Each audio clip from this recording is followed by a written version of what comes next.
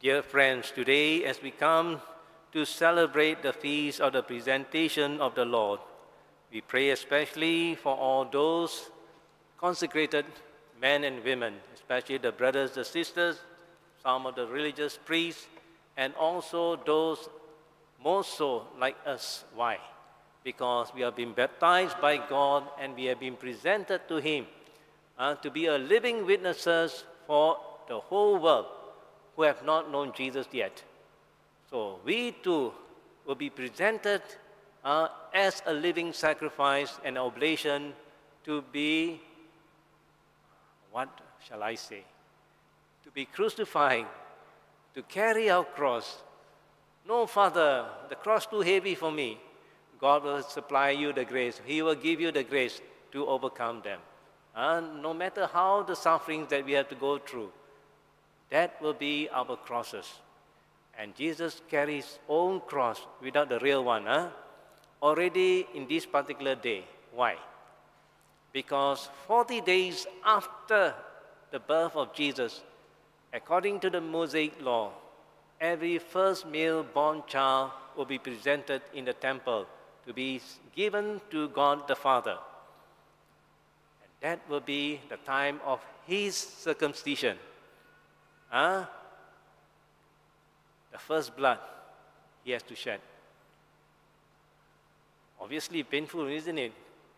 As a child, as an infant, may not know what's the meaning of it, but he has to go through that. And yet, how many of us, a little bit of pain, cry out, God, cry out, Father and Mother already. So let us remember, the presentation of the Lord is 40 days after his birth. Why? Why 40 days? Why 40 days? Or rather, why he has to be presented to God his Father? Look at the Old Testament. You see, before they left Egypt, the whole group left Egypt, they have to live in a haste. They have to eat in haste. The angel will strike all the firstborn, right from the king right to the beast. That Passover. And when the angel did not see the lintel being marked by blood, they will go over and strike all the firstborn male. And Pharaoh's son died. And all those who survived, the Jews survived, the firstborn has to be presented to God to be redeemed. So Jesus followed the Mosaic law. Mary and Joseph presented him.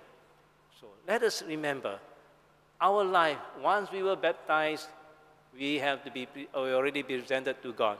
Don't ever say that, my God and myself, and I don't have any other person to be submit to.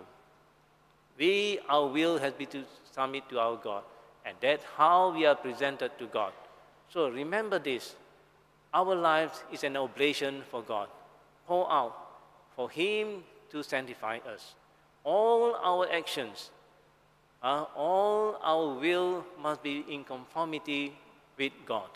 So in the Holy Gospel, Simeon took Jesus in his arm and he blessed God. Because God has promised that he will never see death yet until he sets eyes on the real person of God in the flesh, none other than the infant Jesus. So it says that he came into the world. Only the shepherds knew about it because the angels told them. They visited the manger and saw Jesus as an infant, and what the angels have spoken to them, they saw everything correct. So now, what has happened? He's been presented to God the Father, and before he has been presented to God the Father, there's no angels around to tell this is the presentation, nothing at all. He came into his temple suddenly. There's a phrase for it, suddenly in Malachi. Okay, just now we read in the first reading, we heard that. Suddenly he came into the temple, and yet nobody knew. Only those who are there only knew. So in our own lives, sometimes we have been struck by a lot of problems and nobody knows about it. And sometimes we complain to God, why did you give me this? Why that? Why others get better than me? Because God will give us exactly what actually we needed. And that is enough for us. And we have to trust His love. He's giving us at the right moment, at the right time. So this presentation is not something that comes out of the blues that Jesus and Mary came and Mary and Joseph came to present Jesus like that. It's already planned by God, long before planned by God. Why? It is because it is through this then examples will come about. The religious brothers and sisters, they will present themselves at this particular, usually their feast. And today I was in the Mass in IJ Convent. There are 2 Diamond Jubilee who presented themselves. Diamond, how many years? 60 years. 75 years. Just imagine to be a religious 75 years. Before that, the training also. So how many years? Maybe that religious could be already 90 years already, or even more, or reaching to 100. So let us remember, our whole life is to present to God. And you and I, by virtue of our baptism, we offer our lives to God. God bless us.